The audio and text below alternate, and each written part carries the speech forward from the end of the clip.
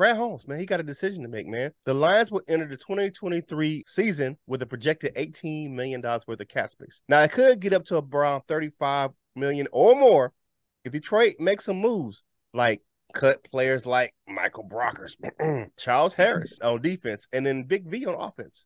Because you look at these guys, these are aging veterans, and the Lions played great with some younger, cheaper players. So I think they may be looking at getting younger and cheaper going forward. And those players took up a lot of cap space on IR. I think the Lions can add some talent in this year's draft and get even younger with the players that can mold into the culture. That's going to be kind of hard with some veteran players, right? You bring some guys, a big splash player in free agency, man. He got a big name that can have a big head to go with it too. That big name comes with, not saying all the time, but it can come with a big ego and a big like, hey, I'm the man. Your guy signed me. I'm here to do whatever, and you don't fit into the scheme.